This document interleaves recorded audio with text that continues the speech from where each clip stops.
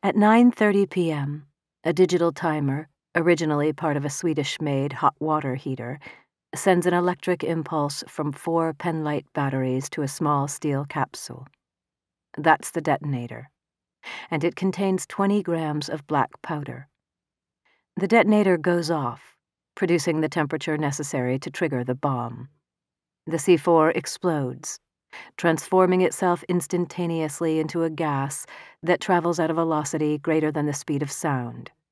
To be exact, 8,550 meters per second. The pressure cooker bursts, shattering into fragments and displacing a substantial mass of air, which turns red hot from the velocity. Shrapnel, fragments of the coat check, cement dust, and scalding air hit the elderly couple sitting at the table by the door. The first to be hit is the man, who is literally lifted into the air.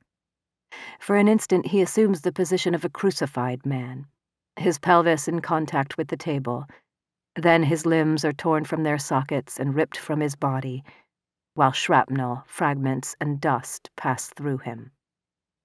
The shockwave continues until it hits his wife.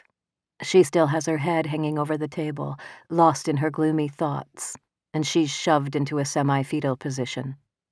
It's as if she were rolling backward, but with each turn, her body loses consistency. It crumbles, so to speak. Fragments of her body, her husband's body, their table, the glasses, and the bottle of Chardonnay, whose content is vaporized, are absorbed into the cloud of fragments. They hurtle into the recently married couple sitting behind the elderly couple. The young bride is the first to be hit. Her left eye socket is traversed by her elderly neighbor's dessert spoon, while her body hurtles over the table and hits her husband, who starts to slide backward while still seated in his chair as the menu in his hands starts to catch fire. But the flames haven't yet caught when the shock wave and the fruit cocktail of fragments hits the micro-components manager and his novel. The bones of the older woman's ulna and humerus pierce his chest and skull like javelins. He falls backward, grazing with what remains of the back of his head the feet of the young husband, who's continuing his backward slide across the room. The shockwave expands to the group of Japanese businessmen and the maitre d'. The kinetic energy is uneven. There are differences in pressure and direction due to obstacles encountered and air resistance.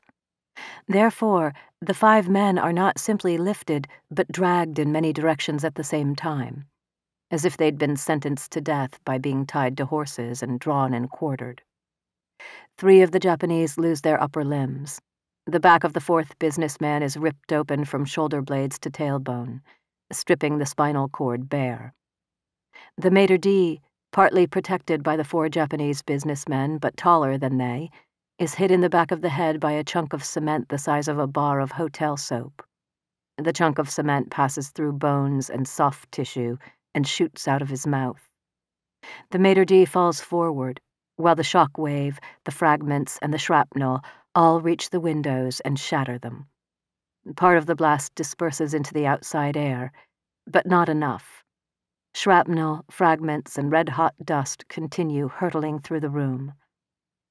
They machine gun the waiter who's waiting for the DJ to make his wisecrack. They perforate his back, reducing heart, lungs, liver, and intestine to mush. They exit from his body and riddle the face of the agent, who's still trying to remember the name of that movie he has on the tip of his tongue. They hit the DJ and his besotted friend, smashing them both into a load-bearing column.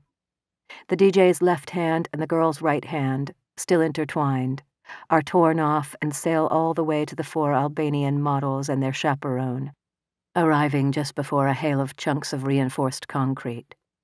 A flaming piece of the coat check room, about 1.5 feet long, lodges in the spinal cord of one of the girls, just above a tattoo of 2 butterflies kissing and exiting through the belly button. The shock wave knocks down the group like 10 pins, and the 5 of them slide across the dining room floor, burning from the friction. The chaperone's sternum snaps inward, crushing the muscle of his heart.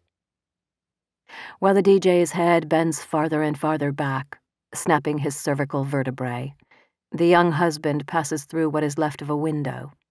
He starts to tumble to the street below at the same instant that one of the models, the one who is about to go snort another line of coke, impacts another load-bearing column, shattering her pelvis. The surface of the table where she and the others were sitting has now lifted into the air. It flies like a 65-pound frisbee. The shock waves keep spreading. While part of them are hitting the dining room, another part is wedging into the staircase. High-pressure air is shrieking like a train in a tunnel, growing scorching hot. It uproots a section of handrail, rips the plaster off the walls, and thunders down to the floor below. A bartender winds up on the floor, legs in the air, while the shaking of the walls, comparable to a magnitude 5 earthquake, knocks shelves and bottles to the floor, shatters the glass display cases holding the pastries, and knocks the espresso machine off the counter and onto the bartender, leaving her with 6 broken ribs and a fractured vertebra. The shock wave expands toward the boutique. The ceiling in one of the bathrooms collapses, taking down with it all the electrical wiring and cutting the power to the bottom floor. Mannequins and chests of drawers tumble over. The plate glass shop windows of the bar and the boutique explode outward, covering the parked and standing cars in the street with shards of glass. It is atop one of those cars, a smart car, parked illegally with the running lights on. The owner is enjoying an aperitif just a short distance away, that the young husband ends his long trajectory. He slams into the car's roof with the upper part of his body.